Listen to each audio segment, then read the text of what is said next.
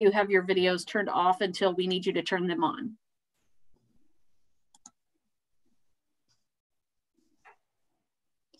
And Chair Lithin, if you could just give me a moment when you want to start, let me know, and I can have Miriam at the Senior Center start recording to channel 1.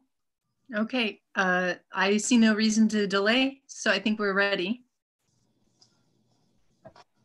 Okay, I'm letting her know right now, just one moment.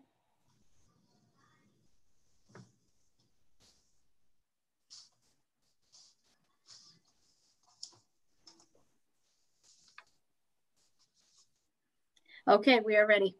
Okay. Good evening and welcome to the San Bruno Planning Commission meeting for Tuesday, June 16th, 2020.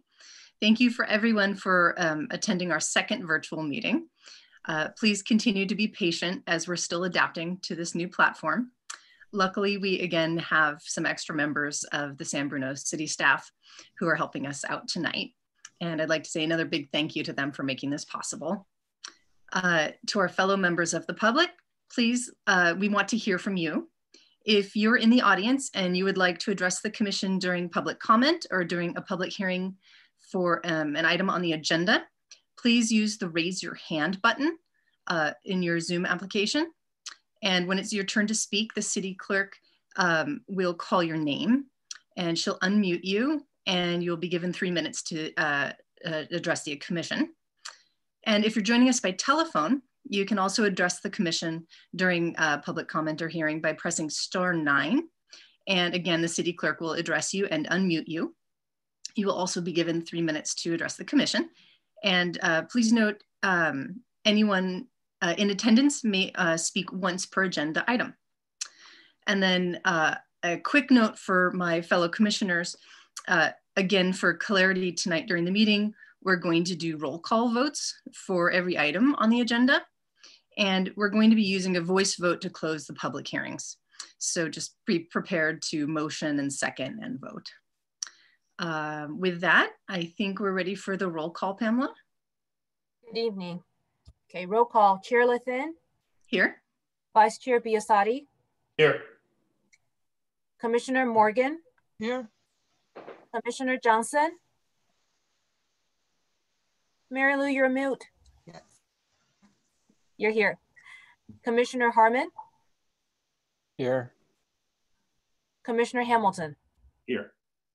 You have 6 members, you have a quorum. Great, thank you, Pamela. Now we are ready for the Pledge of Allegiance. Our city clerk, Melissa, will now present the flag for the pledge and I'll go ahead and lead you.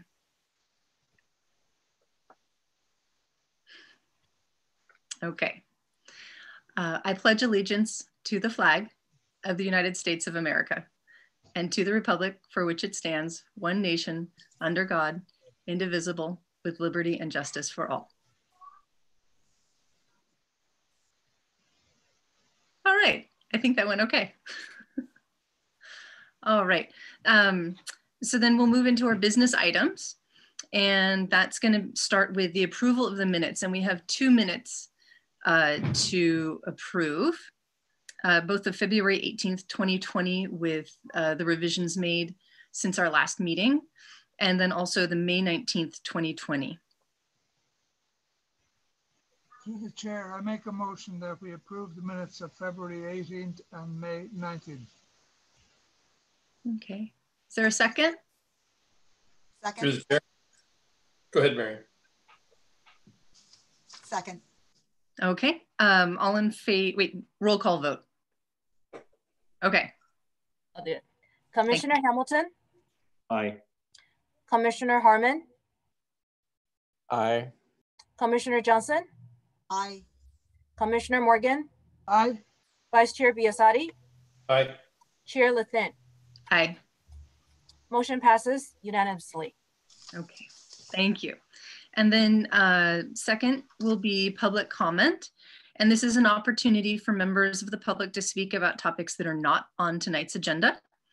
Melissa, if you could just give it a moment and let us know if there are any hands raised that would like to speak. Currently, there are no hands raised. However, if any member of the public would like to speak, At the bottom of your screen, or sometimes at the top, if you're using an Apple product, you should see an icon to raise your hand. If you could press that. If you're calling in by phone, which I do see that we have a phone caller, you can press *9. And I see no hands. Okay. Well, there'll be another opportunity at the end of the meeting if anybody would like to make public comments. So we'll go ahead and move on from that. Do we need to close that, Melissa? Are we good? No, public comment does not need to be closed. Okay, thank you. In that case, we have announcements of conflict of interest. Are there any commissioners who need to recuse themselves for any items? I need to recuse myself for the Cortland item. Okay, great. We'll keep that in mind when that comes up. Thank you, For Commissioner. clarification, that's for item 4B on the agenda. Okay, Thank you. thank you. Okay, well, in that case, we'll just move into the public hearing items, and we will do public hearing item 4A, which is the Stratford School conditional use permit at 201 Balboa Way. And we are ready for a staff report. Great. One moment and I will share my screen.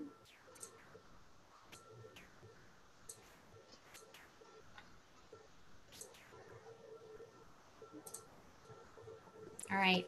Good evening, everyone. My name is Kelly Beggs, and I'm a contract senior planner for the city of San Bruno, and I'm pleased to present the item before you tonight, which is a request for an architectural review permit and use permit to renovate the former El Cristal Elementary School as a private preschool and kindergarten pursuant to sections 12.108010A and 12.96060C1 of the San Bruno Municipal Code.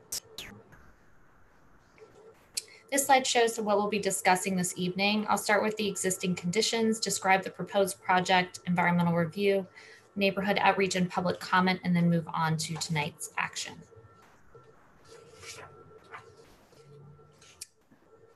This slide presents the aerial of the existing conditions. The project is located at 201 Balboa Way. And as you can see, it's surrounded to the south, southwest, and east by single-family residential neighborhoods, and then is also located adjacent to San Bruno City Park. The former El Cristal Elementary School had no internal vehicular site circulation, and all 3 roads that led to it dead-ended with parking at the end. So here you can see Balboa Way, Anza Way, and then San Felipe Avenue also dead-ended into the site. This slide presents photographs of the site shown from those parking areas, starting with Balboa Way on the top left. Then below that is the view from Anza Way, and you can see how the site slopes down in that direction towards San Bruno City Park. And then the view from San Felipe Avenue is shown on the right side.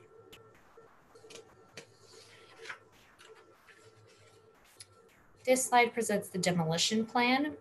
Much of the demolished areas would accommodate the school's proposed parking areas, which will hold 83 spaces in the northwestern portion of the lot that would be used for parents and students, and 37 in the lower southeastern portion of the lot. The school will support approximately 348 students, 35 faculty members, and staff. The existing main building would be expanded by 3,368 square feet to include 3 additional classrooms. And this would result in approximately 459 square foot net increase over existing conditions. And that is because the accessory structures to the bottom right of your screen are proposed to be demolished. So once again, demolition here to accommodate new parking areas and a new driveway, and then demolition down here at the bottom right corner to accommodate another parking area. So now you can see a little bit more of what I'm talking about in terms of how the site is proposed for circulation. This is the larger 83 space parking lot, which would be meant for parents and guardians to park and drop off children.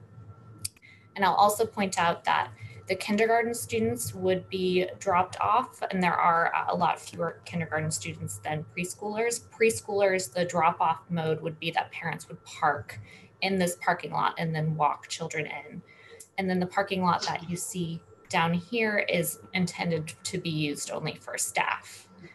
So once again, parents would enter here and either park or go to the loading zone, and then they would exit through a new driveway that leads out onto San Felipe Avenue. This slide shows a little bit more about the circulation plan. So you can see where how many cars could stack in here and queue. And then we've actually also worked with the applicant on an enhanced striping plan due to some public concerns about queuing. And so I'll show that in the next slide here.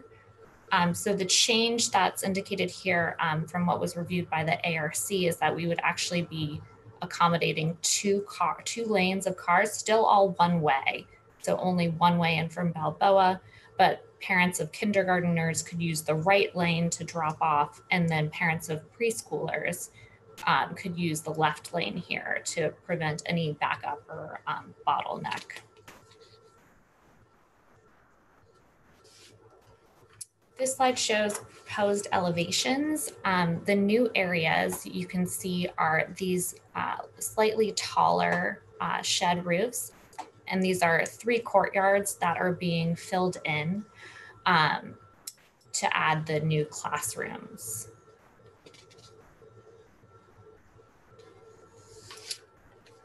This slide shows the proposed landscape plan. 28 heritage trees are proposed for removal and 47 replacement trees are included as part of the proposed project. And in response to comments from neighbors and residents, the applicant has added 4 additional trees here to screen a retaining wall from San Bruno City Park. The city has prepared an initial study and mitigated negative declaration pursuant to the California Environmental Quality Act. No significant and unavoidable impacts were identified, and mitigation measures were identified to address potentially significant impacts to air quality, biological resources, cultural resources, hazards and hazard materials, and noise. I will note that this project did use VMT as the threshold for significance for the transportation analysis, and that is vehicle miles traveled, which cities are required to start using starting this July. The city did prepare a level of service analysis, which looks at intersections and their function under proposed project conditions. And that is for informational purposes, but all intersections were found to continue to function at or above acceptable level of service. This slide shows different public meetings that have been held for the project. We did receive 9 comments from 6 residents during the public comment period for the environmental document. That comment period was open from May 6th through May 26th. On May 7th, the applicant hosted a community outreach meeting that staff attended. On May 14th, the ARC meeting was held, and the ARC did give this project a favorable recommendation to the Planning Commission. And then on June 5th, the Planning Commission public notice was sent to all residents within a 600-foot radius of the project site. And throughout the course of this process, staff has received comments that I'll group into 3 topic areas. First, continued access to San Bruno City Park and the aesthetics of the park due to the changes and the addition of the new drive aisle. Next, construction impacts related to parking, traffic, noise, vibration, and hazardous materials. And then lastly, operational traffic related to concerns about congestion and speeding on neighborhood streets that the project would be accessed from. So I'll go a little bit into the responses to the public comments. Any public comments that were received during the period for the environmental document are included in a memo that was prepared by the environmental consultant with formal responses to all of those comments.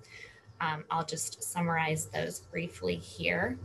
So in terms of this access to City Park and the aesthetics, as I mentioned earlier, 4 trees have been added to screen the retaining wall. There's additional landscaping that screens the retaining wall.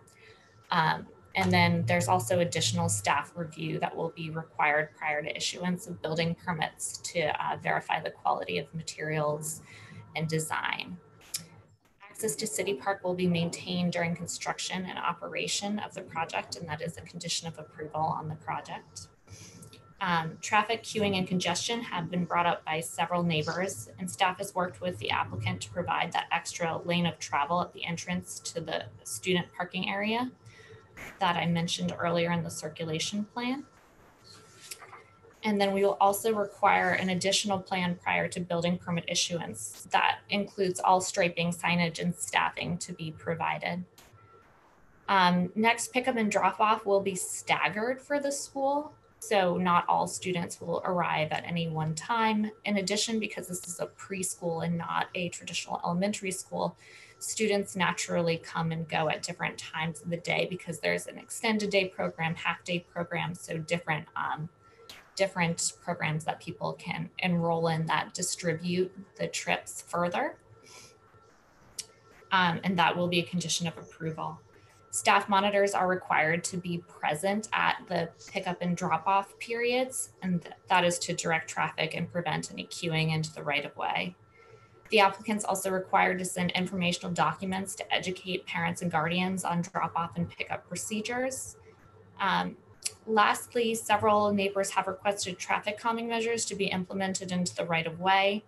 These improvements would go through a separate process with the Traffic Safety and Parking Committee, and staff has connected residents with Public Works Department to guide them through that process. Lastly, construction impacts have been addressed by requiring the construction crew to be parked on site, and that would be parking impacts for neighbors who are concerned about contractors using street parking, but the applicant has agreed to stage construction so that all parking for construction crews would be contained. A noise control plan is required, which includes limitations on construction hours to weekdays from 7 a.m. to 7 p.m. And then a condition of approval would further limit noise intensive construction activities to 7:30 a.m. to 6 p.m. on weekdays. The noise control plan also includes elements like equipment mufflers, noise barriers, and measures requiring that stationary equipment is located as far away as possible from residences. So this slide presents tonight's actions. I am available to answer any questions that you may have, and the applicant will also provide a short presentation. So I will hand this over to Kartik Patel for a moment.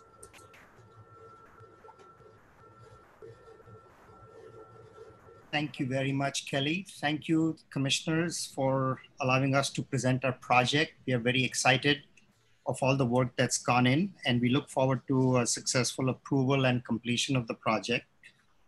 We all wanted to personally thank the staff for helping us go through this process. It's been a long road, and we look forward to presenting the project, and hopefully it is attractive and we get the project approved today.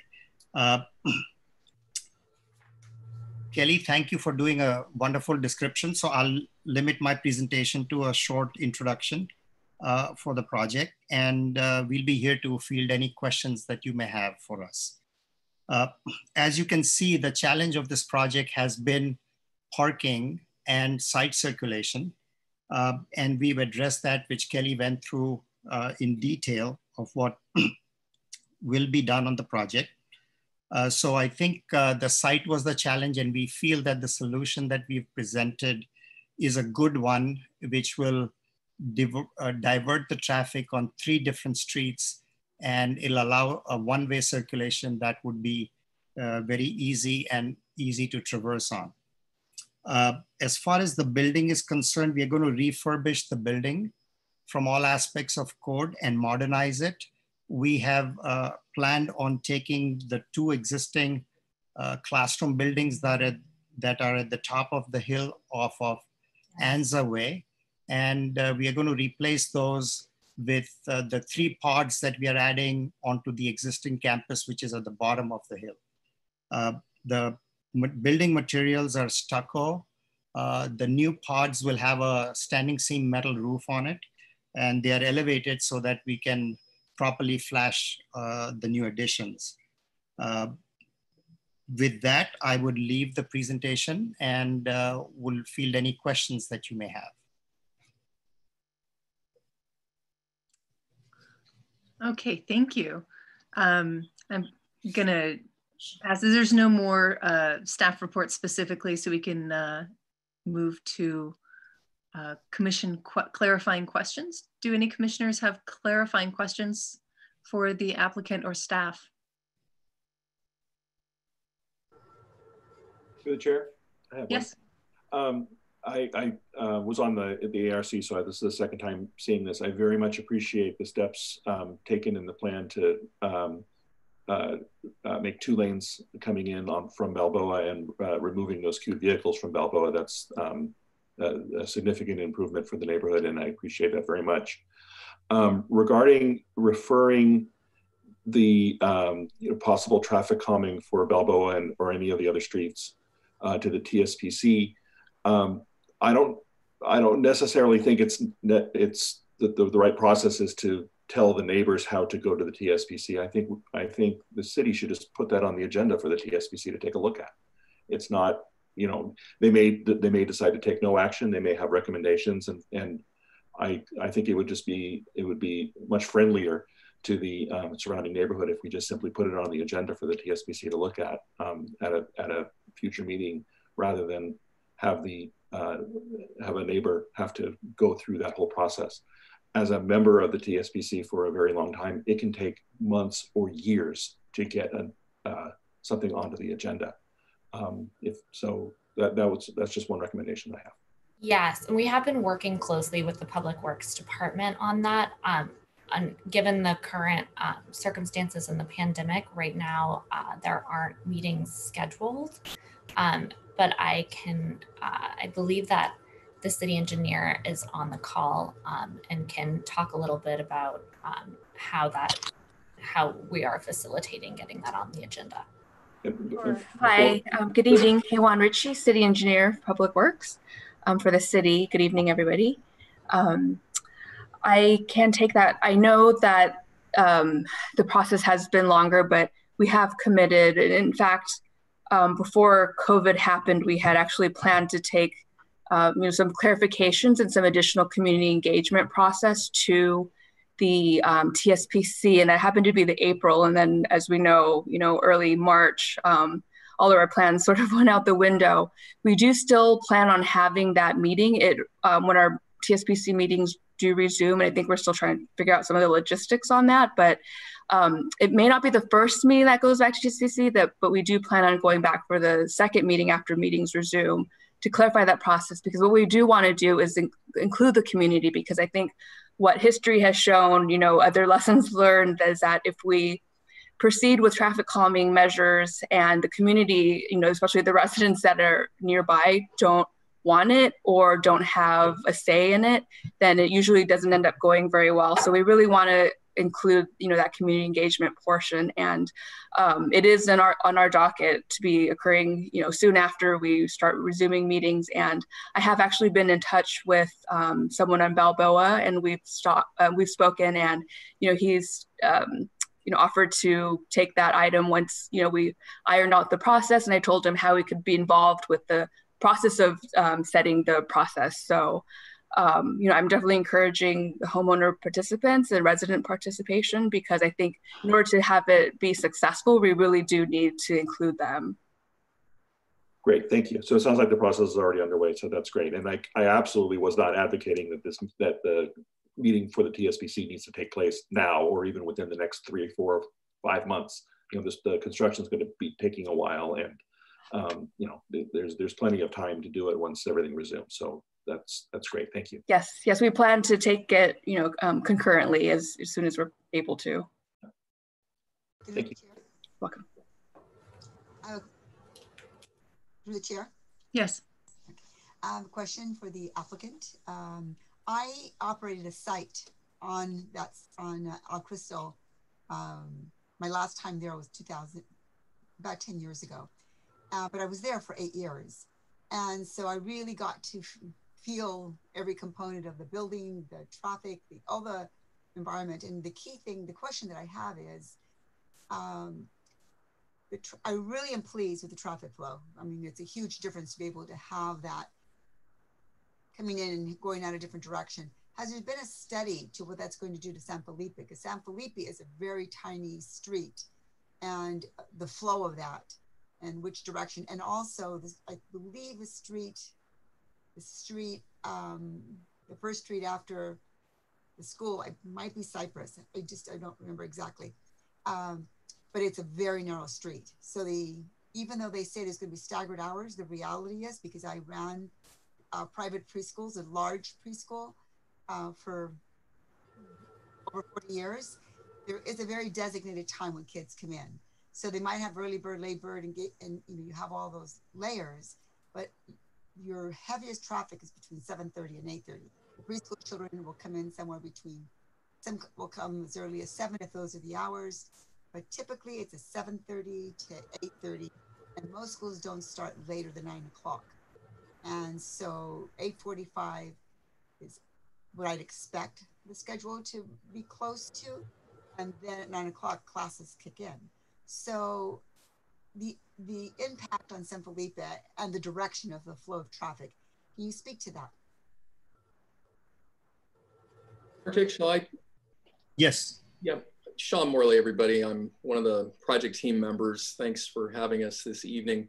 It's really a two-part question, both on-site as well as off-site. There was an extensive traffic study commissioned by the city through the CEQA process, which looked carefully both at level of service as well as a number of operational issues, and some recommendations came out of that. That we incorporated in the project. But with respect to on-site, and I may not be the best person to answer that question with respect to the total extent of the CEQA study. I think there are a couple of consultants on who can answer that, although I'm happy to provide some commentary on it. With respect to on-site, you noted rightly, especially with preschool, it's a slightly different experience in terms of drop-off than it would be for an elementary school, or even historically what was happening when it was a public school. So children will, their families will park and walk the children in for preschools. That creates a different flow pattern than a typical elementary school drop-off, which has much more of a surge, if you will. We've also, between parking as well as queuing on site, have the capacity for about 120 cars, which is consistent with the pattern of flow for the traffic for the key drop-off hour, which is actually an extended period of time. And so we do believe that, especially over historical environment, the flow will be much smoother, both coming into the site as well as out, because cars will not be making reverse turns on any of the roads at the drop-off, which will be very helpful. And so that should help from an operational standpoint.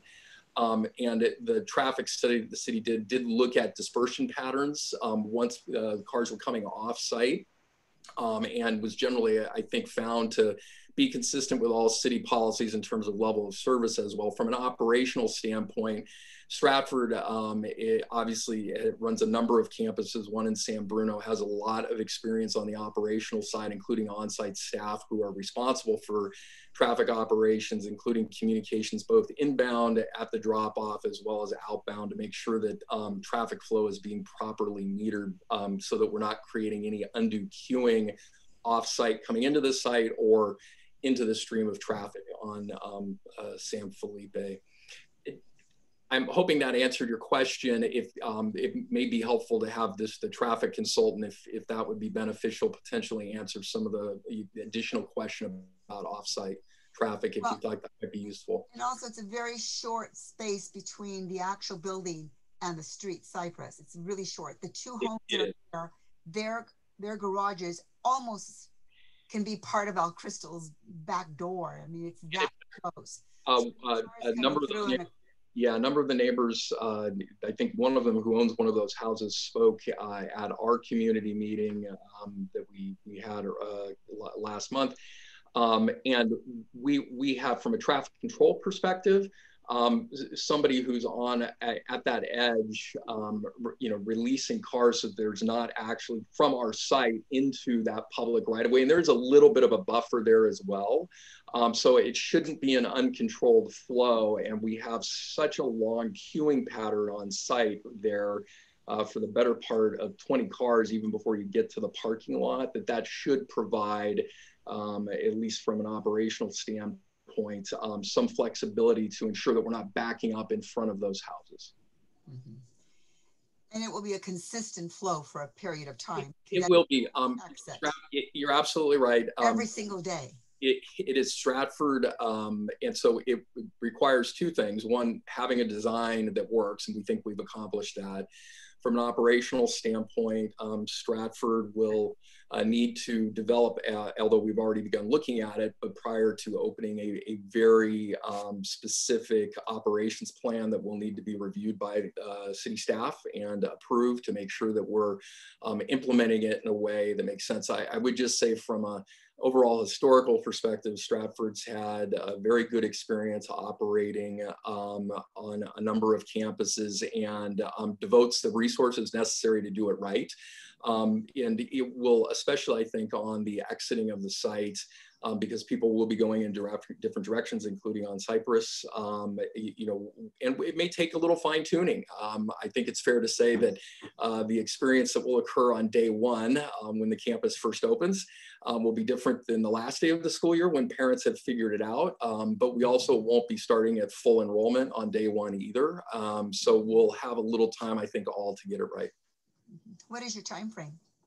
The plan is, and we appreciate the commission undertaking the hearing this evening. It allows us to file building permits, if approved, a little later this summer, with the expectation that, presuming from a county health perspective, we can start construction, which would be sometime staging on site in October and November, and then a plan to open the full campus in August of 2021.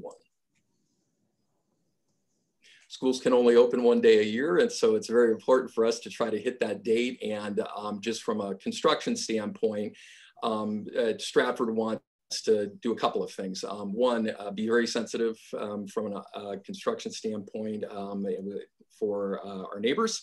And that gives us enough time to do that as well with the operating hours. And just in the post-COVID environment, the construction process and timing, everybody is still trying to figure out what all the requirements are going to be. So we want to leave ourselves enough time to do that right and not have to work undue hours or anything of the like. And we think the construction schedule, presuming we can start this fall, will leave us enough time to do that. The good news is it's primarily a modernization project. There's not a lot of heavy construction occurring on site. There are a little demolition of a couple of the buildings on the upper parking lot, and then addition of a couple of new ones.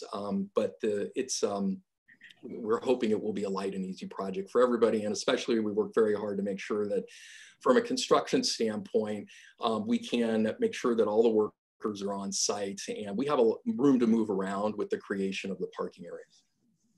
Will you be merging your Crestmore school to this school? So Crestmore is preschool as well as elementary, and the intention is that they'll work together, and we expect that many of the preschool students will end up on this campus. We'll see some transition there clearly, and then there's capacity for some additional students as well. But this will operate primarily as a preschool with just a couple of kindergarten classes, and that is a different experience. Parents are, like I said, approaching the site very differently than it would just be on a drop-off, and that walk-in piece really paces people through the site in an easier way, and doesn't allow for the more typical surge I think you were referring to when school's exiting typically. Thank you. Good. Any other commission questions for staff for the applicant? A couple of comments. Commissioner Morgan, we're gonna wait for comments until after the public comment. But if you have anything you'd like to clarify, this is the time to ask staff. I'm good. Okay, thank you. You're welcome. Okay, so if there are no more clarifying questions, then we can go ahead and open the public hearing. And Melissa, City Clerk, will be looking for raised hands if there are any members of the public who'd like to speak on this item. And as a reminder, each speaker will have 3 minutes. And we'll take all public comments at once, and we'll address them after public comment is finished. I see one hand raised. It's Michael Fitzgerald. Just one moment while I bring you into the room.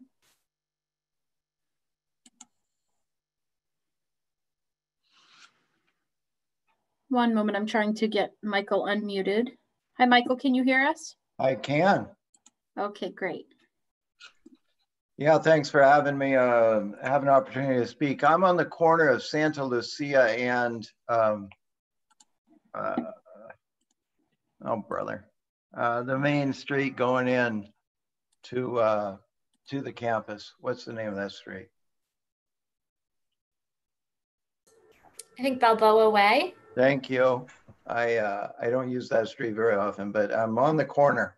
And in the past, we've had a lot of students park on Santa Lucia and actually walk their kids up to the school because of the backup. I understand you've worked on staggered times and you've worked on traffic safety, but common sense to me seems if you're going to throw that many students into a small area, there's going to be a bottleneck. And my concern are the people who live on Balboa trying to come out to Santa Lucia to go to work and having a line of cars going in. And what's going to happen to the traffic problems if and when they occur, even though on paper you say they won't occur. If they do, what's the plan to fix it? And I think if the school was smaller to begin with, you're not bringing kids from Crestmore down, it would have a better chance of being successful. So I think we should start with a much lower number than a higher number. It would make common sense to see if it works and then add the following semester or the following year to that number instead of doing it backwards and trying to figure out a way to fix it. Because when, you know, people are heading to work, I don't care if they have to walk in or not, they race through the stop sign right here, all the neighbors see it, to turn up to Balboa. They don't have a lot of time, they're gonna get out and you say that they're gonna be calm and just bring the kid in. No way, they're gonna be in a late, half of them, be in a hurry, try and get to work. They're gonna have to back out of the parking lot, drop the kid off, get into the parking lot, then find a way to get out. And there's people way smarter than I am that have figured this out. I just ask you to tone it down, start slow and build up rather than starting with high numbers and trying to fix it at that point because it could be a disaster. So I just ask you to consider that. And I'll mute myself. Okay. Thank you, Michael, for sharing your comments. Do we have anybody else who would like to speak? I see no other hands raised. Okay. All right. Well, in that case, we'll go ahead and close the public hearing. Would a commissioner like to motion to close the public hearing? Through the chair, I make a motion that we close the public hearing. Okay, is there a second? I'll second. Thank you. Okay, and then all those in favor? Aye. Aye. Aye. Aye. Okay, any opposed? Yeah, for that we can do a voice vote. We we got to can- do a roll call. Pamela, no, for the closing of a public hearing, we can just do a voice vote. It doesn't necessarily have to be a roll call vote for this. Oh, okay. All right. Okay, in that case, were there any opposed to closing it? Okay, there are none. Great, so public hearing is now closed, and we'll go ahead and bring the discussion back to the commission. And commissioners, would you like to share your thoughts, responses, questions? Yeah, just comments, a few comments. I think that the layout is a huge improvement on the existing one. The surrounding roads are narrow, I agree with that, but especially San Felipe Way, San Felipe Avenue. But I think that the one-way drive-through system will help a lot with traffic flow. Like people reversing and trying to turn is what slows up traffic more than anything. So I think once they have a through flow, I think it's going to improve things immensely. I like the fact that they've introduced all the parking on site because it avoids having to block people's driveways and so on, people parking in the surrounding roads. And I think that they have provided bicycle parking, but I think they probably need to increase that because of the introduction of bicycle lanes around the vicinity, and more and more people are doing without cars. I think in the future they will, but that they could be added. And I think the fact that the hours are staggered will help tremendously too. But that's about it. I think they've been pretty accommodating. Okay, thank you. You're welcome. Any other commissioners? Through the chair? Yes. I also agree that I am so pleased to see this whole parking process in play. Just the whole, not just the parking itself, but the whole process. It's going to be a huge improvement to the community. And it'll reduce by 50% those that are on Balboa. And because they're only coming in and they're not going out in that direction before they were coming in and out, it will certainly increase by 100% on San Felipe. So that's one of my concerns. The other question that I have to the applicant is if there was an emergency and those cars are in a queue, has it been determined that, and I know this goes through the city and this is done well through the city, but if there was an emergency at that particular time when cars are in the queue, how does a fire engine, how does a police car, how does that happen? What provisions, what discussions have been made to take a look at that? Children run out. There's lots of things that can happen when there are children around specifically. And also, the question that I should have asked earlier was, is there access to the park from the school, directly into the park? So I think there are a few different questions. I can answer the first question about the just emergency access from the public right-of-way, perhaps. And then perhaps Sean can tackle questions that relate to emergency evacuation of students and the school's plans with that, as well as the question about the park. So staff has reviewed the plan with both the fire department and the police department. And both departments are confident that they can achieve emergency access even through congestion. This is something that they're both tasked with doing on a daily basis through different traffic conditions. They're confident that they can have traffic move to the sides of the streets. And if needed, the site could also be accessed by foot by the police department, but there were no concerns with emergency access from the city's perspective. Thank you. So Sean or Kartik? Yeah, thanks. I might just say, with respect to when children or families are arriving or departing, if there is what doesn't exist now, but there will be on-site capacity for anywhere from 100 to 125 cars, both in terms of parking as well as queuing. So with respect to Balboa, the police department will be able to shuttle cars in to create flow within the public right-of-way. Also, if there were an emergency on campus with the operational folks who are directing traffic, for Stratford on site, along with the police department, will be able to release traffic as well. And if that needs to be done on an expedited basis into the public right of way, the police department obviously can do that.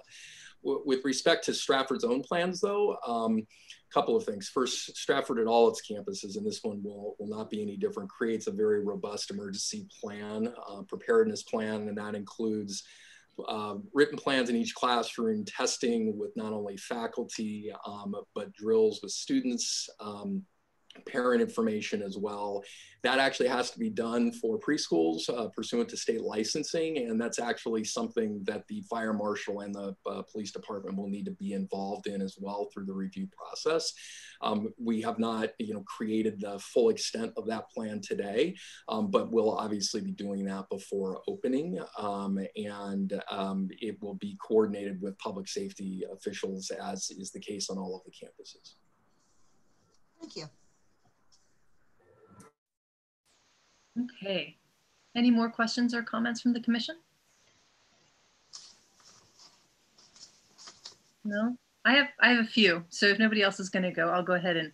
I had one remark. I mean, my comments were largely addressed in the architectural review meeting. I know we did briefly touch on the question of to what degree traffic could be reduced by incentivizing carpooling. And I believe at the time there was a sort of a mention that that was included in the environmental review, that something of that sort was planned. I just wondered whether it had been any further developed, whether there would be sort of an actual financial incentive for parents to bring multiple children, or any other details. Yes, so I can answer that.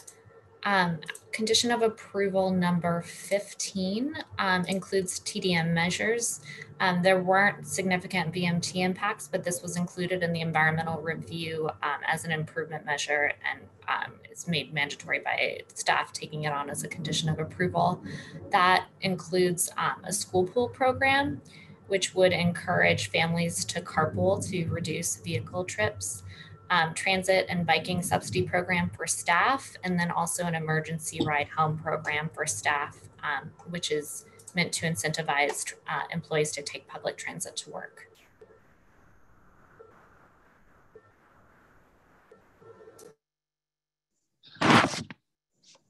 Okay. Commissioner Harmon, does that help to answer your question? Yep. Okay, thank you. Okay, so if no other commissioners have questions, I'll start my little list. Okay. A couple of questions. Well, I guess while we're on the topic of parking and transportation, just wanted to come back to the comments that Michael Fitzgerald had mentioned. It's my, well, I guess I should start with a question, which is, when the school was operating as El Crystal School, how many parking spaces were available on campus at that time? I believe there were 11, and those are only located at those 3 dead ends. They almost look like they're part of the public right of way, but they are private property.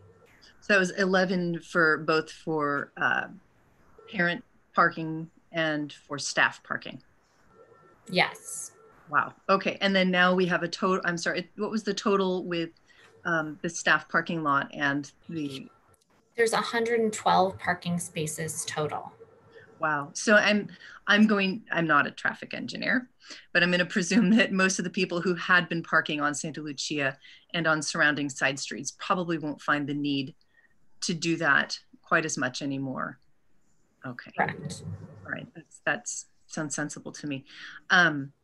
And as far as crosswalks, maybe people will just be dropped off directly on campus, but the addition of crosswalks and everything like that, that can be facilitated in the traffic advisory committee.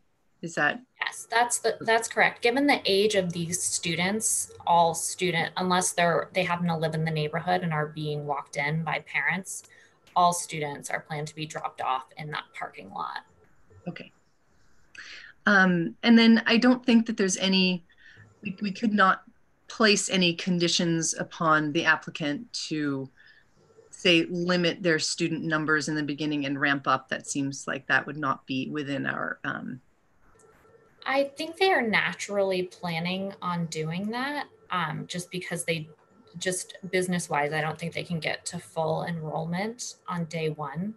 I do think that will naturally occur. The total number of students, the max, is conditioned by a condition of approval.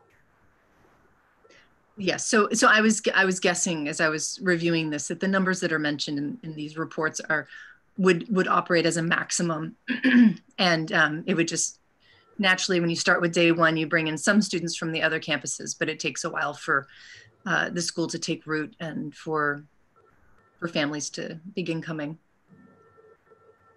It takes a number of years to get to full occupancy. That you never totally know in terms of what the enrollment's going to be. We're in a very unique time. Obviously, students will be coming from the other campus initially, although that is not enough to fill the entire campus. You know, as a practical matter, it does take a few years to get up in. So that will allow some time for parent education, and also I would just say with private schools, especially with preschools, we can ensure that parents will not be parking in the neighborhood and dropping children off for a preschool. They are required by their arrangement with the school to park in the parking lot and walk their children in. Okay, thank you. I hope that helps to answer his questions, and that was great.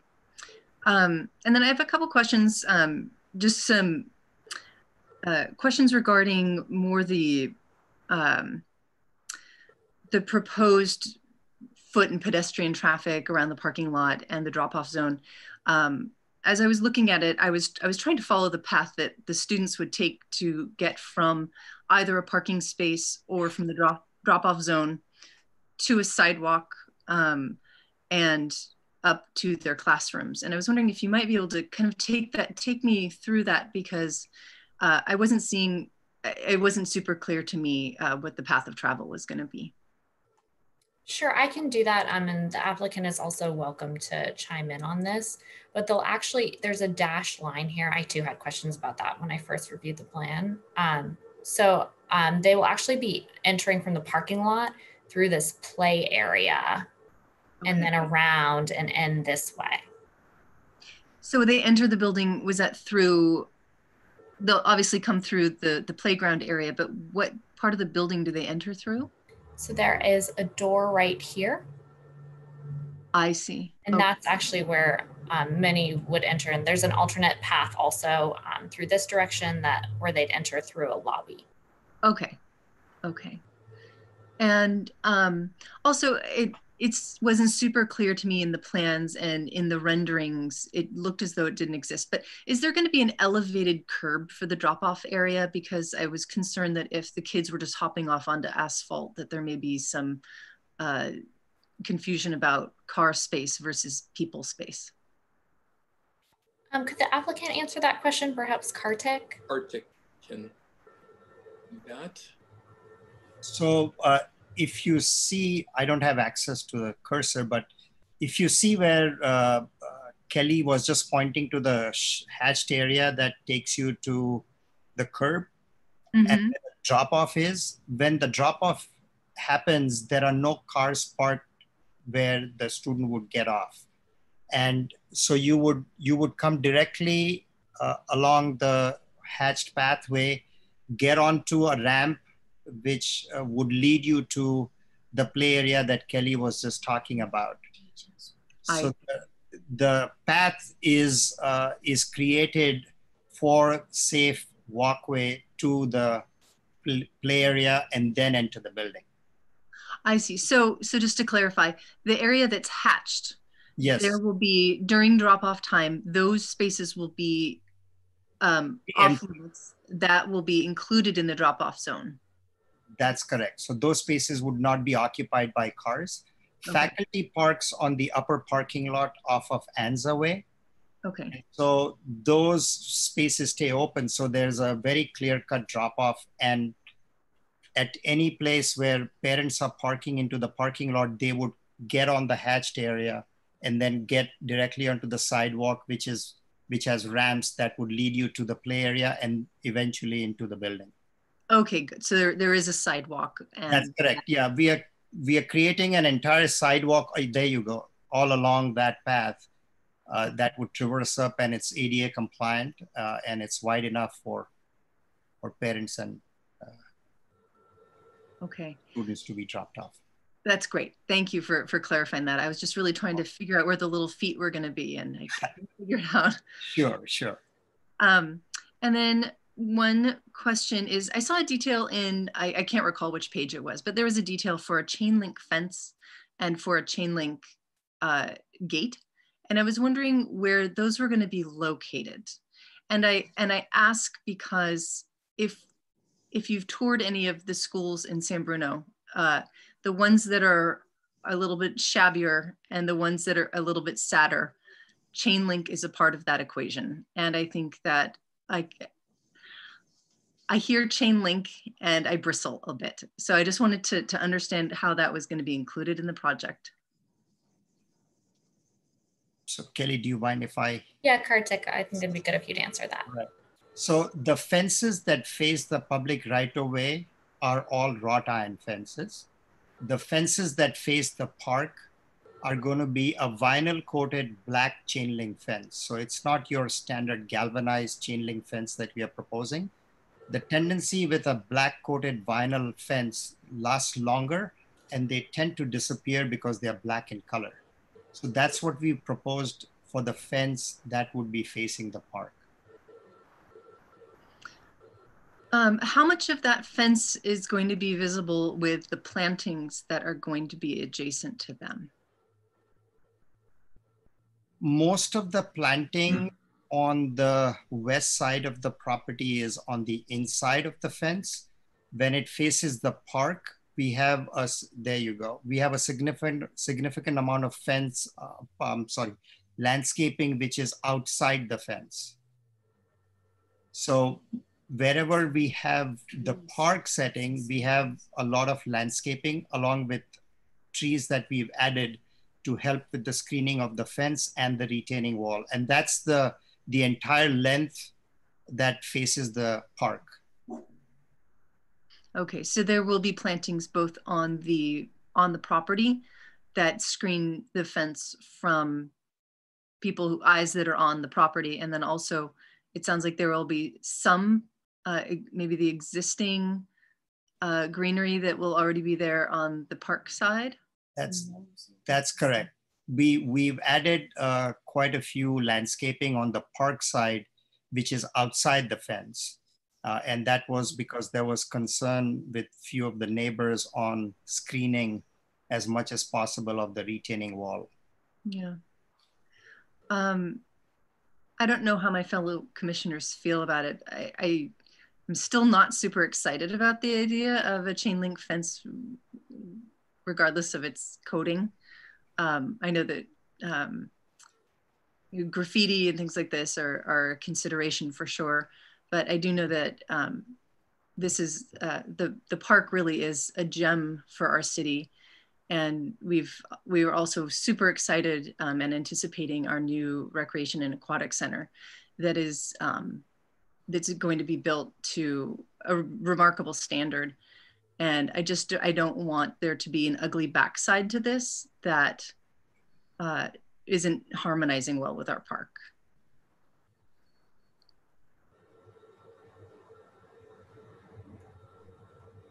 Any other commissioners have any feelings about this? Through the chair? Yeah. I agree with you. I agree wholeheartedly. Being on that site, I'm trying to visualize the new beautiful recreation park that we're going to have and how that's going to be adjacent and visible from there. It really was difficult to even see all crystal. You had to make effort to look at it. I don't know what the other side of a black link fence would look like.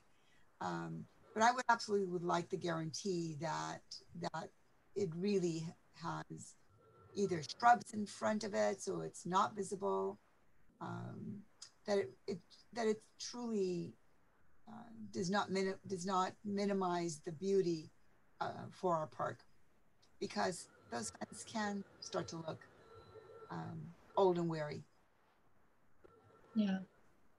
Through the chair. They build a hedge there. Oh. They build some kind of a hedge and keep, it grows quickly. It can happen. Thank you. Commissioner Harmon? Yeah, I don't really see this as a reason to hold up the project or object to their designs. I'm just looking at satellite views of the park, and I'm fairly sure we have a pretty substantial galvanized chain link backstop to the baseball diamond there. I mean, so it doesn't seem like a substantial change. I mean, this area, we've already got a chunk of chain link fence right in the area that they're proposing to add this, and this is going to be less visible than that because it'll be screened by the plantings where they're moving the fence away from the property line and putting in the trees and shrubs shown in the diagram that's displayed right now. Through the chair, I just really communicate that by no means would I think of holding up the project because of the comment at all. So just for clarification, absolutely, I agree. Sorry, through the chair, there is a huge difference in the regular galvanized chain link fence and the plastic coated one, either in green or black. It looks tremendously much better, and also the posts are usually powder coated in the same color. So it's a vast difference to just the regular old galvanized chain link. Okay, thank you. Yes, please. So I agree with Commissioner Morgan regarding the vinyl coated fence. A vinyl coated black fence, especially surrounded by so much vegetation, is going to be in the shade most of the time. It will tend to disappear. If the alternative it was to do a wrought iron fence or something that's more pleasing standing on its own, you're going to see that fence. That fence will be absolutely visible no matter how much you plant in front of it, and it's going to be visible from far away. Whereas a black chain link fence would tend to kind of disappear into the background. That's my thought. If I may interject, I totally agree with the commissioner's views on this. The beauty about the vinyl coated black chain link fence is the fact that the fabric is transparent. So the reason the fence disappears is that in a normal wrought iron fence, you will see a lot of the pickets. On a normal vinyl coated chain link fence, you only see the posts, and the fabric that's in between the posts disappears. The fact that we are adding landscaping to the outside of that, if you are in the park and looking back at the property, you have enough barrier that you won't see it. So our goal was to have a fence, but make it disappear so that it feels like there is no fence. And I assure you that once you see it in place with the landscaping, you'll be pleased with the outcome. Thank you. That satisfies my concerns. Okay. Okay, that's all that I had. Thank you. Any other comments or questions? No? Well, in that case, we could entertain a motion. I was going to move that we close public hearing. I believe it's closed. Oh, okay. I guess I can move then that we approve use permit 19023 and architectural review permit 20004 based on findings 1 to 10, subject to the attached conditions of approval, and adopting the what was IS? Mitigated negative declaration. All right, so I remember the mitigated negative declaration part and mitigation monitoring and reporting program. All right. I'll second. Okay, then we can have a roll call vote. Pamela, can you facilitate that? Sure. Commissioner Hamilton? Aye. Commissioner Harmon? Aye. Commissioner Johnson? Aye. Commissioner Morgan? Aye. Vice Chair Biasotti, Aye. Chair Lathin. Aye. Motion passes unanimously. Okay, so the item's been approved. And is there a 10-day waiting period, an appeal period? There is. Okay. All right, so any questions then in that appeal period can be directed to Pamela, is that correct? That's correct. So for Okay. any member of public who would like to file an appeal of the decision, please do so within 10 days of this decision. Okay, thank you, Pamela. In that case, we'll move on to public hearing item 4B, which is 250 Cortlandt Drive. And I believe that we have Commissioner Morgan that's going to be departing for a little while. Yes, I'm going to recuse myself. Okay, thank you. Commissioner Morgan, I'm going to remove you from the room now since you're recused. Thank you.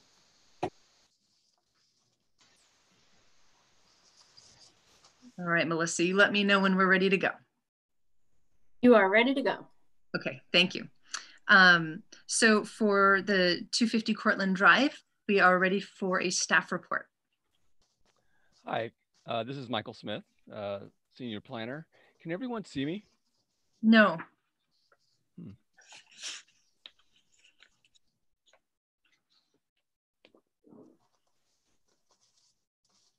Michael, your audio is also pretty low, just FYI. Okay. Now you sound better. Okay.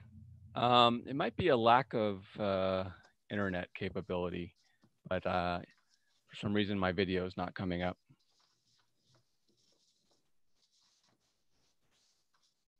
Should I just go ahead?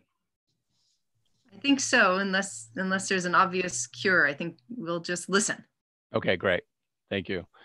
Good evening, commissioners. Michael Smith, Planning Department staff. You have before you 250 Cortlandt Drive. This is a request for a use permit to establish a child care center for up to 44 children to operate from an existing church known as the San Bruno Chinese Church. There is no expansion proposed with the new use. The applicant is proposing to operate the child care center within a portion of the existing church on the ground floor. This includes a 2,200 square foot of indoor area, which consists of 6 classrooms and 2 bathrooms. The lease also includes 1,000 square feet of fenced outdoor area and also another 1,200 square feet of outdoor playground area as well. And this would be for a maximum enrollment of 44 children and a total of 6 teachers. The proposed drop-off hours for the use are between 7 a.m. and 10 a.m. and the pickup hours are between 3 p.m. and 6 p.m. Monday through Friday. The applicant proposes to reduce traffic congestion in and around the site by limiting the number of drop-offs and pickups for each 1-hour window. The proposed childcare center would utilize the existing parking area closest to the entry for drop-off and pickup. So a little bit about the property itself. The subject site, 250 Cortlandt, measures 3.9 acres in area and is currently improved with an existing 2-story church. It is over 14,000 square feet in total area. The subject property lies between the former Crestmore High School site and the Junipero-Serra Freeway, also known as Highway 280, with driveway access from Cortlandt Drive. There are 92 parking spaces on the site. On the top floor, the church is comprised of the sanctuary, 5 classrooms, a choir room, 2 bathrooms, auxiliary and circulation space, and administrative space, including 4 offices. The church currently holds services for up to 234 people in the sanctuary. And the facility was originally constructed in the 60s with the original plans dated 1967. Prior to the requirement for obtaining a use permit in the R1 district. There was a subsequent conditional use permit for this facility granted by the Planning Commission in 1996 through UP 95-07 and AR 95-02. That allowed an 8,939 square foot addition to the original structure, and that added the sanctuary that you see today and the cafeteria below that. So a little about the beyond just the church itself. It should be noted that a similar use, a child care center, was granted a conditional use permit for the site in 1994. The use permit was granted to Early Learning Institute, allowing the establishment of a child care center for up to 40 children within the existing church. However, after its original establishment, this use vacated the site several years ago and the use was discontinued. The applicant proposes to reestablish a similar child care use, but with an increase in the number of maximum capacity from 40 to 44 children. A conditional use permit is required to establish a child care center within the R1 district. The purpose of the conditional use permit is to allow the proper integration into the community of uses which may be suitable only in a specific location in a zoning district, and to impose requirements to ensure the protection of adjacent properties and the public interest. So staff has evaluated the proposed use and determined the following. So regarding the neighborhood, the subject site is located at the end of Cortlandt Drive, across from the former Crestmore High School, and is located approximately 220 feet away and slightly downhill from the nearest single-family home. Given these facts, there should not be any significant noise or visual impacts from the proposed child care operation to the adjacent residents located on Cortlandt Drive. Cortlandt Drive would experience a slight increase in additional traffic or additional vehicle trips associated with the use. However, the increase would be minimal and less than the amount considered to be an impact pursuant to CEQA. Now, a little bit about the church itself. Staff has determined that the proposed use is compatible to the existing church operation and proposes no further impact to church functions. In reviewing the use permit conditions of approval that govern the current church operation, there are no conditions of approval stipulated through UP 95 or AR 95 that would prohibit the proposed use on the site. The church owners have indicated that the site is seldom in operation during the weekday hours, and the child care center would provide better utilization of the building and augment the church's needed income. Operating a child care out of a facility, out of a church, is actually a common practice for these reasons. With respect to parking, there are currently 92 parking spaces on the site. Staff calculated the required parking spaces for the child care center based upon the updated parking requirements of section 12.100 for places of worship, which require one parking space for every 300 square feet of floor area, which results in a net requirement of 49 parking spaces for the church use.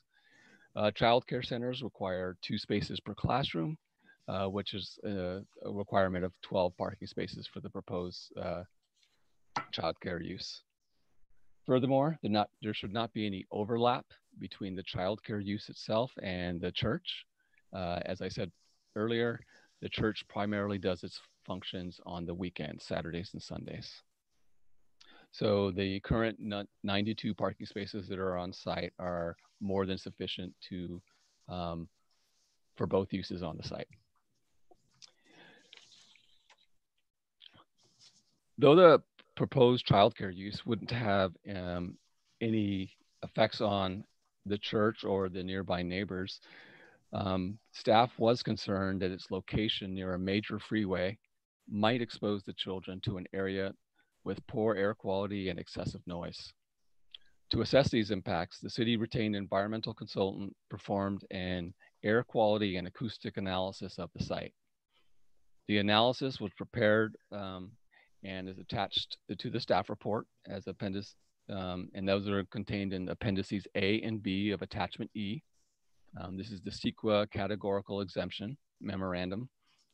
And then this environmental analysis found that the air quality and noise impact imposed on the project at the site was found to be within the normally acceptable range for land use compatibility. So therefore, we don't see any issues as far as the air quality and the noise on the sensitive receptors that will be using this site. Meeting notices were sent out to property owners within 300 feet of the subject site. In response to that notice, staff did speak with one person today, a neighbor who expressed concern about the future development of Crestmore High School site, but did not express any specific concerns related to the proposed project. In conclusion, the operation of a child care center use out of a church is a common practice and represents a negligible increase of intensity at the site, which is mostly dormant during the week. The project would benefit San Bruno, which suffers from a lack of affordable childcare services, as proven from a recent study prepared by First Five San Mateo County, which was sponsored by the San Bruno Community Foundation. And for these reasons, staff is recommending that the Planning Commission approve the use permit 19-024 based on findings 1 through 3 and conditions of approval 1 through 12 as contained in the staff report. And this concludes my presentation. Okay, thank you, Michael. Does the commission have any clarifying questions for Michael? I did really. Oh. To the chair. So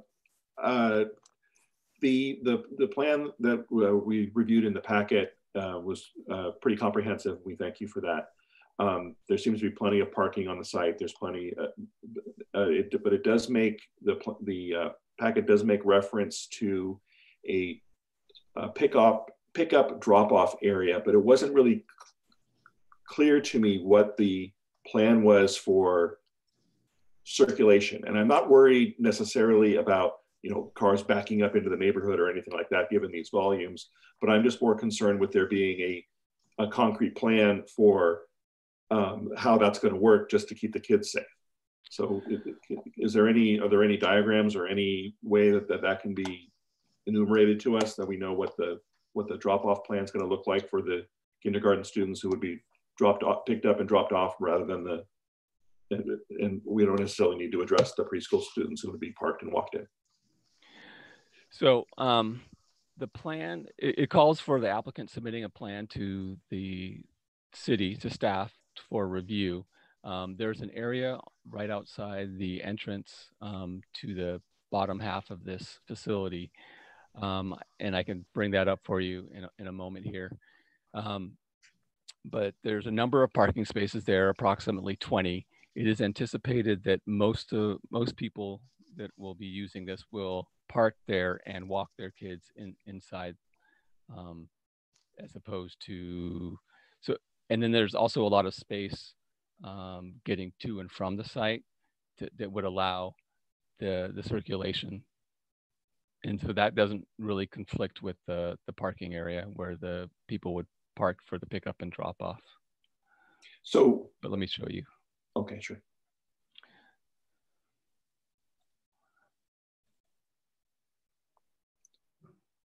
While that's coming up, it could be that I misinterpreted it, but it seemed like the plan was that kindergarten students would be dropped off, meaning car pauses, door opens, kid piles out and walks into the school, and parent drives away, and then it would be a park and walk in for no. So this is all park and walk in. Yes, this is all park and walk in.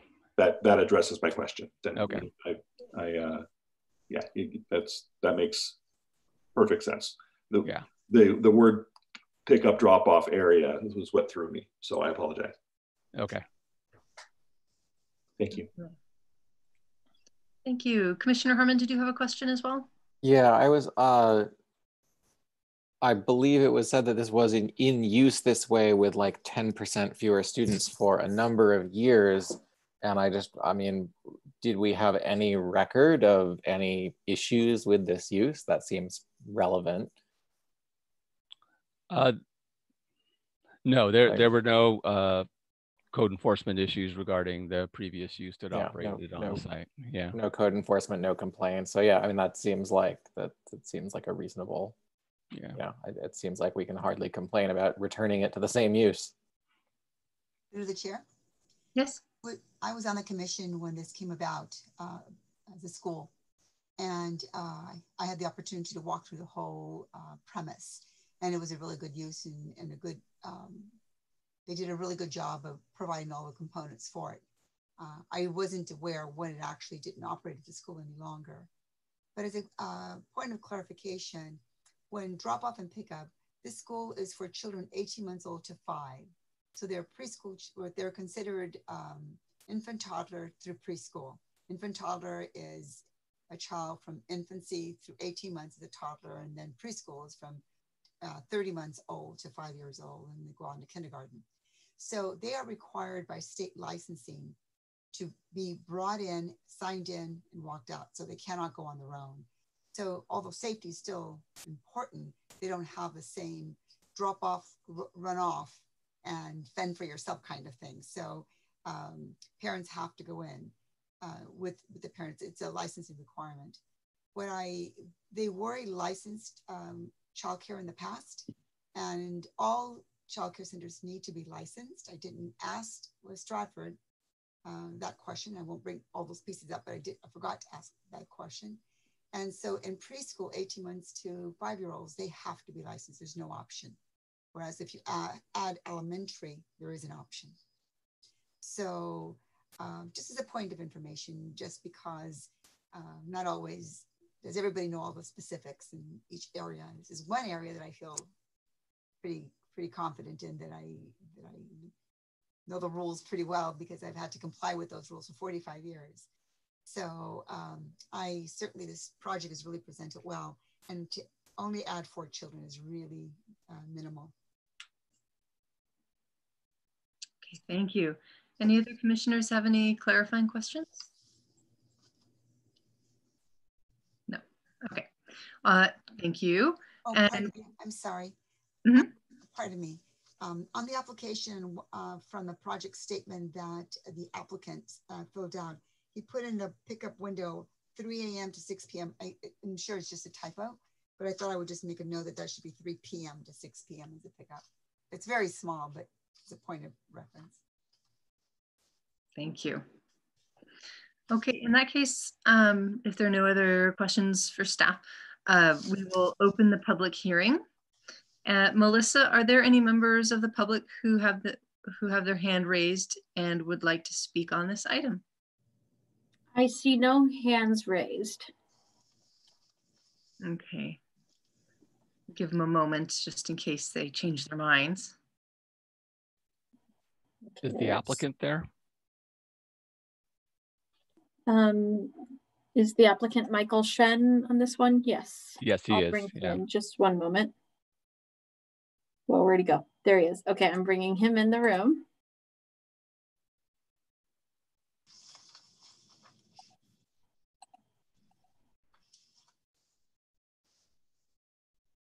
Just one moment. I'm trying to get him unmuted.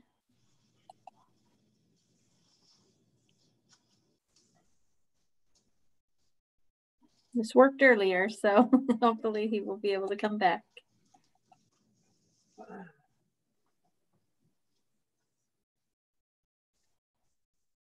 There he is. Hello. There you are. Hi. Hi, thank you for coming. And there are no hands. There are no hands raised for public comment. Yeah.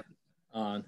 Good evening, Commissioner, and I really appreciate Michael present with nice staff report, and I really appreciate the comment from commissioners, and I really thank the planning department for the city to host this wonderful and smooth Zoom meeting. It's really efficient. Thank you very much.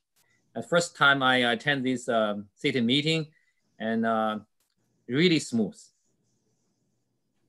Thank you. I think it's too. So with that, I would like to start my short presentation. Sorry to interrupt. I'm sorry to interrupt, Mr. Shen, but Chair Lithin, we should actually close the public hearing before the applicant begins his presentation, since you opened it. Okay, let's go ahead and close that up. Would anybody like to make a motion to close? I move we close the public hearing. I'll second. Okay, in that case, I think we can do a voice vote. All in favor say aye. Aye. Any opposed? Okay, then in that case, the public hearing is closed. And please, Michael Shen, if you could share your report with us, that would be wonderful. Thank you. Tonight, I'd like to present to you our new preschool project and like your support. And we have been operating our large family daycare for more than 5 years with excellent reputation in our community. Our daycare received 5-star ratings in Yelp for last 3 years and was highly recommended by 22 families. We provide Montessori education to our children using both English and Chinese. And we receive tremendous amount of recognition from families who speak very high of our daycare. At this moment, we have 22 children on the waiting list. And 16 of these 20 children are from San Bruno. And we also have 3 families who have their first child in our daycare now. They just have their second baby in the last year. They already mentioned to us they want their second child to be in our daycare. However, as a large family daycare, we can only accommodate 12 children. So we've been stressed out with this, and we receive calls frequently from neighbors, and even some neighbors knock our door. They just live several steps away. They want to have their baby in our daycare. So, so we cannot meet the significant childcare service need from our neighborhood. So with that, that's why we discuss with our church. And so hopefully we get this project. With your support, we can help relieve the pressure from our neighborhood. Our daycare currently is operated by my wife, Rachel. She was here sitting beside me just a moment ago. However, she was 7 months pregnant, and she's sitting here for hours, and she feels very uncomfortable. I suggest her to lie on the bed.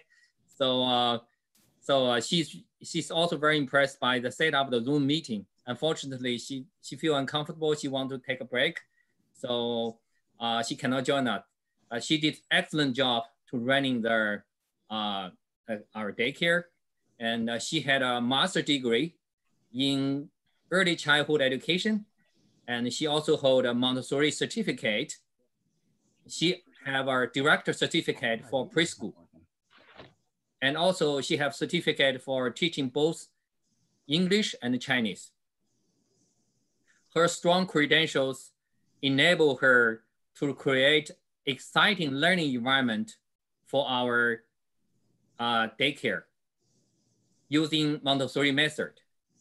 And our daycare teach languages, including English and Chinese. And we also teach mathematics, art and craft, music, and social skills.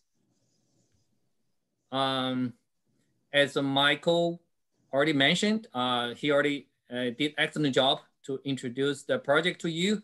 I would like to finish my presentation with a quotation from a parent who wrote on Yelp. Here's what she comment. Rachel is smart, caring, enthusiastic, motherly, and just all-round nice person. I can tell she really loves what she does. My daughter has been here for 6 months now. I can truly say she by far is the best I ever see. So with that, I would like to close my short presentation and ready for any questions. Thank you very much. And thank you to you and also to your wife for being here. I'm sorry that it took so long to get to you. I hope that she feels well. And we really appreciate the gift that she's giving to these kids and also to our community. Thank you very much.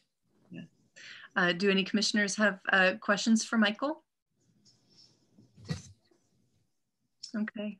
I don't have a question. I just have a comment. thank you for working to provide these extra services for our kids in San Bruno, and always happy to see the expansion of any business in within city limits. So we welcome this project. Thank you. Thank you very much. Through the chair. Yes. Oh, I thought I was muted for a second. Sorry. Mr. Chen, I just have a question. Were you there at the time that the school was operating in the past? Yes. Operator? I remember when we have this large license approved, you are in the commission. You're also commissioner 5 years ago. Correct. I remember. Correct. Yeah. Yep, Thank you for your support all the time. Yeah, back in the 90s. And is there something that you would do differently this year, this time that you wouldn't have done? I mean, you closed for a reason. Sorry, I misunderstood. You mean the last preschool? I was not involved in that business. I heard that's because the owner retired. Okay. Okay, I was just interested to know. Yes, I did go to your church when it first opened up. I was there. Oh, thank you. And that's when I met you. But I was interested to know if you were part of the school when it was there in the past, and you answered my question. So thank you. That you now have a large family daycare, and is it also in San Bruno? Yeah, it is. It's in 260 Del Norte Drive. Oh, around the corner from me. Yeah, I remember when we applied for the license and you give us your support. That's 5 years ago. So I wish you the very best. Yeah. Thank you very much. Congratulations and moving forward. Thank you. Okay. Any other questions or comments from the commission? Yes. So I'd say I think it's lovely to have a Montessori school in town. I have been exposed to, you know, kids in my family taking Montessori classes and really enjoying the method, the work, as they say. So I think that's great, and congratulations on expanding your own family. Thank you very much. Okay. It sounds like that is everything from the commission for right now, and we've already closed our public hearing. So if the commission doesn't have any further questions or points of discussion, we could entertain a motion. Through the chair. Yes. The Planning Commission approved use permit 19-024 based on the findings of facts 1 through 3 and conditions of approval 1 through 12. Okay. Is there a second? I'll second. Okay. Pamela, can you facilitate a roll call vote, please? Of course. Commissioner Hamilton? Aye. Commissioner Harmon? Aye. Commissioner Johnson? Aye. Commissioner Morgan? Commissioner Morgan is recused. Oh, that's right. He's recused. Sorry. Vice Chair Biasotti? Aye. Chair Lithent? Aye. Motion passes unanimously. Okay. For Wonderful. clarification, I do need to say motion carries 5 to 0 to 1 with Commissioner Morgan recused. I'm sorry, I'm a nerd about this stuff. I'll leave now. No. Thank you, Melissa. Good to have you there. We're learning from you, Melissa. This is very valuable.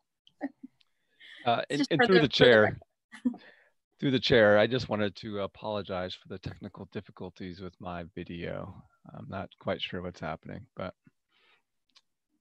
Michael's here. I can contest. He's like next to me. yes. Well, we miss seeing your face, but thank you. Don't worry about it at all. Okay, well then in that case, the motion carries and there's a 10-day appeal period, and any questions can be directed to Pamela Wu.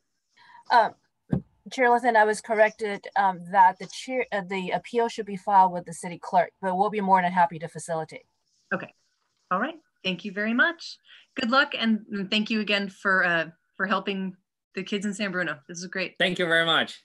Thank you. Okay, so that is the end of our public hearings. I suppose we can bring Commissioner Morgan back into the mix. I did already. He's in the room. Okay, welcome back. I've returned from the wilderness. Good. Welcome back. So in that case, we move on to section 5. This is new business. And we have 5A is 500 Sylvan Avenue. And staff, if you could let us know what your report is.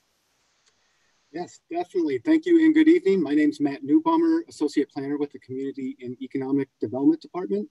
And the last item before the Planning Commission tonight is a request for a 1-year permit extension of a plan development permit, architectural review permit, and conditional use permit for a 9-unit multifamily residential project located at 500 Sylvan Avenue. The project site is located on the northwest corner of Sylvan Avenue and Green Avenue and is located in the transit corridor plan area. The overall lot size is approximately 7,300 square feet, and it's currently developed with a commercial structure that has remained vacant for several years. The applicant's plan is to demo that existing structure and construct a new 3-story multifamily development in its place, consisting of 9 residential units. And I would like to point out these would be rental or apartment units, and a total of 14 parking spaces. The project was previously reviewed by the Architectural Review Committee and Planning Commission and ultimately approved by the City Council. The entitlements approved by the City Council included a zoning district amendment, a plan development permit, an architectural review permit, and a conditional use permit. The associated ordinance for the zoning amendment went into effect July 11th, 2019. There is a condition of approval that states the plan development permit, conditional use permit, and architectural review permit shall expire if a building permit is not obtained within 1 year of the effective date of the associated ordinance. And again, that effective date of the associated ordinance was July 11th, 2019. Therefore, a building permit must be issued by July 11th, 2020. I would like to point out that the San Bruno Municipal Code allows for the Planning Commission to renew planning permits for a period of up to 1 year. Essentially, a renewal acts as an extension of the permit expiration date for an additional period of time to allow the project applicant time to obtain the building permit and complete substantial work on reliance on that building permit. The Planning Commission has approved renewals in the past for larger projects, such as the recently completed Plaza project or Aperture, located at 406-418 San Mateo Avenue. Additionally, the Planning Commission recently approved an extension for the approved development located at 111 San Bruno Avenue West. An application for renewal was filed by the property owner with the city on May 26, 2020. Specifically, the applicant has requested a 1-year renewal of the associated planning permits. The primary reason for the renewal request is to further coordinate with city staff during the building plan check review process. And I would like to point out that significant progress has been made to date. The building permit was initially submitted in December 2019, and the city has been actively processing that permit since that time. The applicant recently resubmitted revised building permit plans in June 2020, earlier this month, which are actively being reviewed by all of the reviewing departments.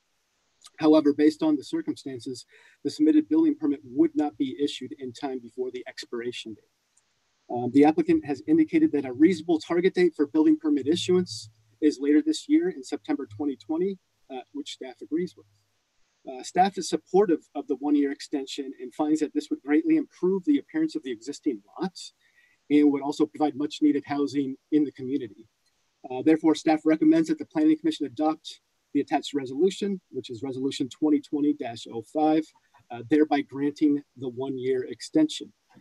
This concludes my presentation. I'd be happy to answer any clarifying questions that you may have. Thank you. Okay, thank you, Matt. Does the commission have any clarifying questions for staff? Through the chair? Yes. Matt, would this be the same as a continuance? Well, essentially, the Planning Commission is being asked to extend the life of the plan development permit, architectural review permit, and conditional use permit for a 1-year period. So you would be extending the life of those 3 entitlements, which would allow the applicant an additional 1-year period to obtain the building permit. Yeah, I understand that. How is that different from a continuance? Just my own interest. is it like a continuance would be for a specific date, and this is basically giving it just a 1 year? Yes, so the planning committee, you would not be continuing the item. So typically a continuance is when a specific subject matter requires further research by staff, and then the planning commission would continue it to a date specific. Of course, that makes sense. Thank you. Yes. Any other questions for staff? Okay. Is the applicant here? The property owner and the project architect should be in the meeting, and they should be available to answer any questions that you may have, but they are not planning on presenting to the commission tonight. Okay, just wanted to make sure that they knew that they were invited to share if they wanted to. Correct. Okay. I have brought applicant Suresh Gandhi into the room if you have any questions for him. He's currently muted, but we can unmute him. Okay, welcome, Mr. Gandhi. We're glad to see you back. I'm personally excited to hear that progress has been made and you guys have been working towards getting this going. And yeah, excited to hear about that. I think he's getting unmuted right now. Oh. Yeah, we're working on it. Hello, Mr. Gandhi, you're still muted.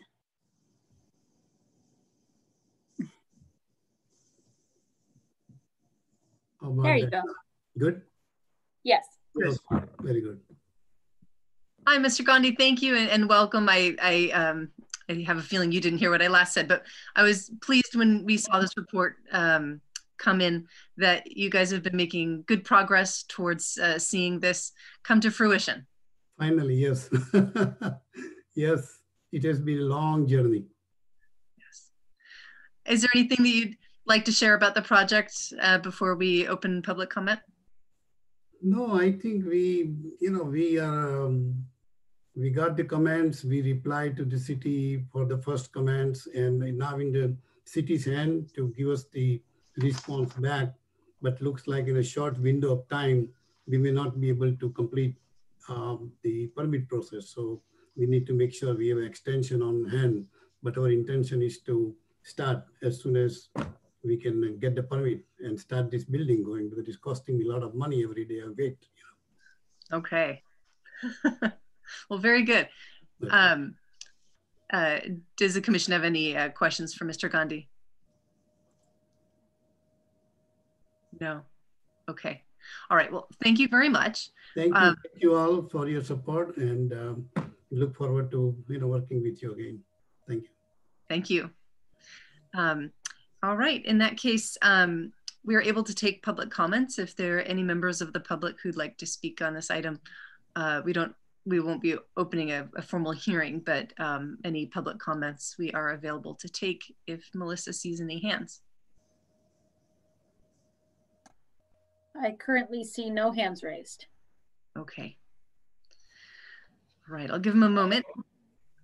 But in the event that there's none, we'll go ahead and close up that comment. I think we will close the comment and bring the discussion back to the commission. Through the chair? Yes.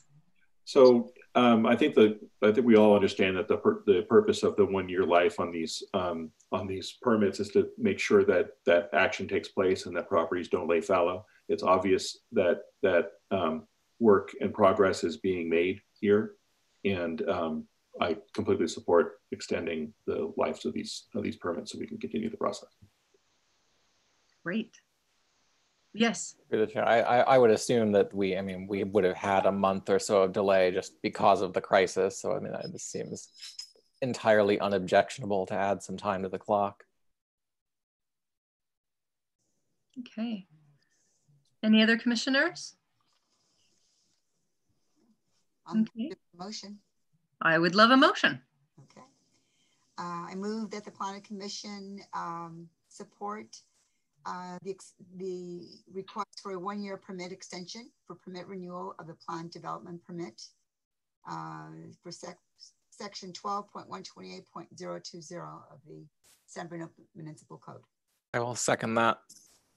Okay. Pamela, can you facilitate a roll call vote, please? Of course. Commissioner Hamilton? Aye. Commissioner Harmon? Aye. Commissioner Johnson? Aye. Commissioner Morgan? Aye. Vice Chair Biasotti? Aye. Chair Lathin? Aye. This time you do have a unanimous motion passes. Okay, so we have to say that a motion carries. Motion carries. Okay, motion carries. Technically, either way works. It doesn't matter. Okay, and I think there's also a 10-day appeal period on this. I don't know how that all works.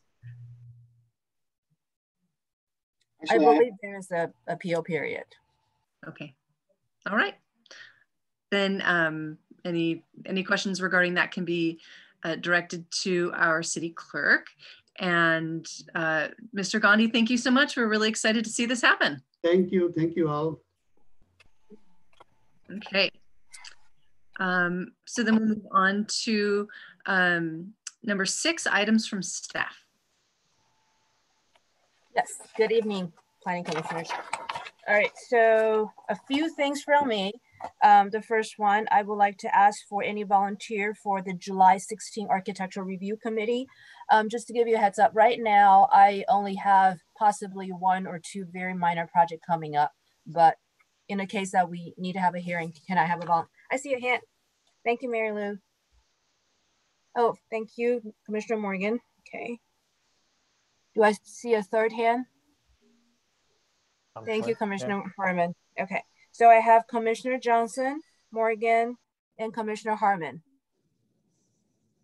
Thank you very much. Are those at the same time as in the past, 6 o'clock? Yes, 6 o'clock. 6 o'clock. And we'll continue to inform you whether we will do Zoom meeting or some other hybrid. Okay. The next one that I have, which is not listed on the agenda, but it's a fun one. We were informed that this committee needs to make a nomination to the Memorial Recognition Award Subcommittee. So I'll give you a little bit of background. This year, the city would like to nominate David Nigel. He's the chair for the Bicycle Pedestrian Committee, BPAC, to receive the Extraordinary Service Award. In order for the award to be awarded, we actually need to have a committee. In order to have a committee, we need to have different participants from each committee. So we were tasked to make a nomination, and I'll hand it over to the chair to take care of the rest. Okay. Well, thank you, Pamela. This is an exciting committee and an exciting purpose.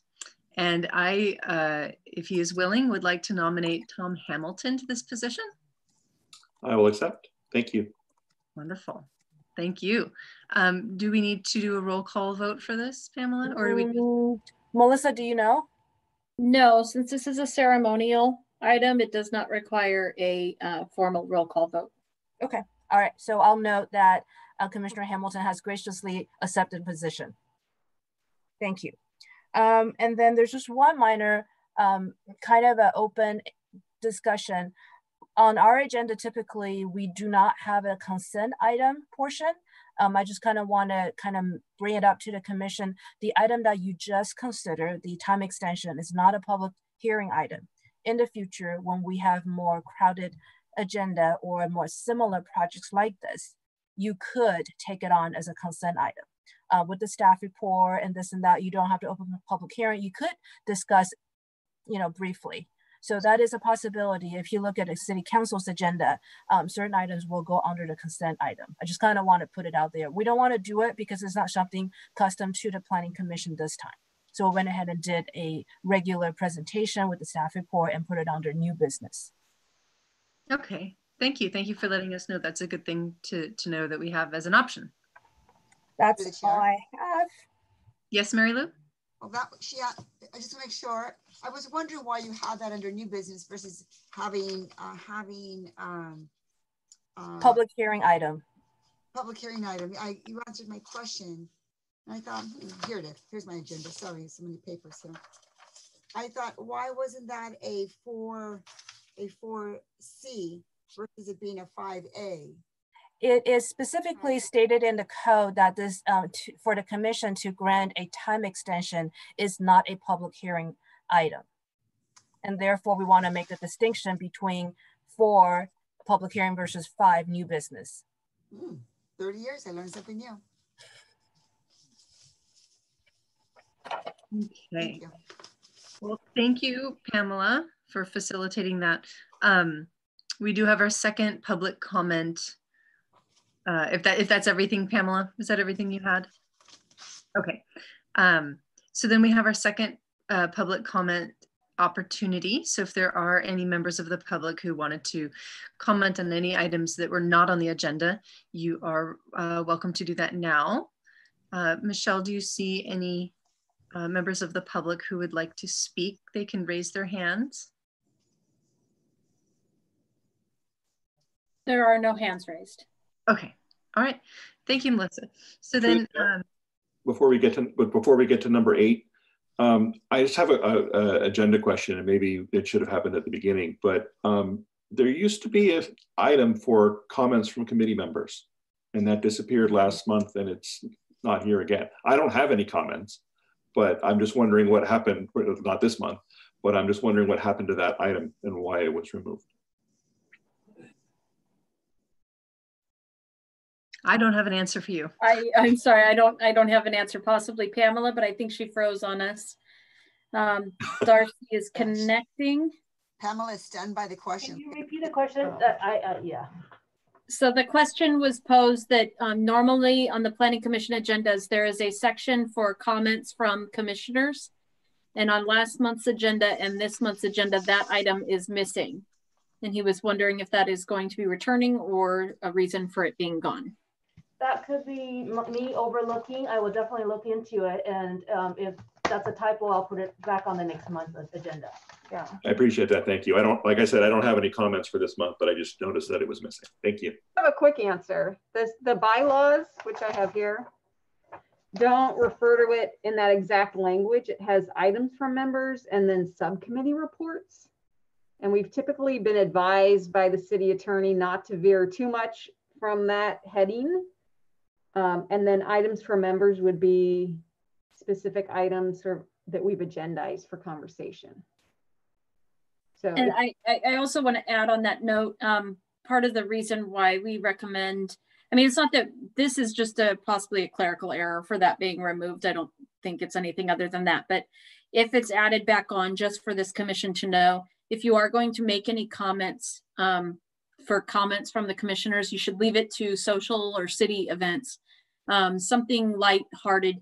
If you bring up like, oh, I want to discuss X, Y, or Z, and that happens to be city business, that would have to be agendized for you to bring it up. You would have to alert staff beforehand to say, I would like this on the agenda to discuss under comments from commissioners. Otherwise, it opens up a discussion that was not placed on the agenda previously, and then we'd have to cut it off so that it doesn't continue. So just to clarify that if that comes back, if you do have a comment, I always say the more generic, the better. Little League signups are this Saturday, something like that. Community related events. That's always the best types of topics. If you have something meatier to discuss that you would like to discuss, just send an email to staff before the agenda goes out saying you would like that on the agenda. But this month it was an oversight, so we apologize. Okay. We'll be back next month, so save up your social, light-hearted social event announcements for next month. And reports about trainings that we go to and things like that. Yes, definitely. Yes. Typically we do agendize the training and sort of ask for a report out. Okay. Unfortunately, there hasn't been a lot of training. I feel like I saw an opportunity, and we'll certainly keep an eye out for virtual training. There's been some recently, and we'll report out. Okay. I have a quick lighthearted announcement, which is that Pamela and I are finishing a staff report item for next week's city council meeting to request $150,000 in state planning grants that we've been working very hard on, and that would help initiate the housing element work, which is something that the city needs to get working on, and the finishing work for the zoning code update to implement the general plan and TCP. So That's the announcement I have. Thank you. Thank you for the work on that. Okay. Well, it sounds like that portion will come back on the agenda next time. And make sure that happens. I apologize for the oversight. That's okay. Thank you. Thank you, Commissioner Hamilton, for pointing that out. Okay, in that case, we'll move on to number 8. Oh, Pamela, you're back, sort of. Okay, hi. And then we're going to adjourn. So the next Planning Commission meeting will be held on July 21, 2020 at 7 p.m. It's yet to be decided what format that meeting is going to be. So please check the city's website for details as they become available. The time is 8:55 p.m. and we are now adjourned. Good night. Thank you. Good night. Thanks, all. Bye. Night.